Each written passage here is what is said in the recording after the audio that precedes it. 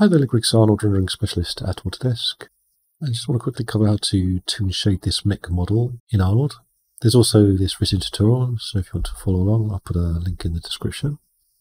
Okay, so I've got the mech model here, being lit with a sky dome light. I'm just going to start off by assigning a new toon shader to the model.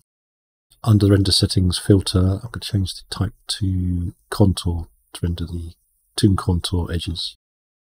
I'm going to open up the Arnold render view window and set off a render so that we can store some snapshots.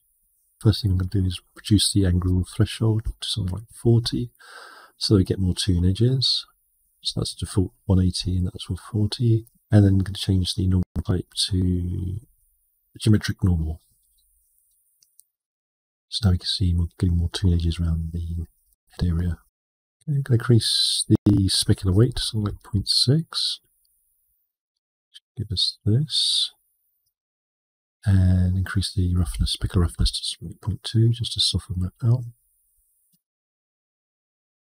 Finally, I'm going to add a shader to the mask color, an Arnold utility shader.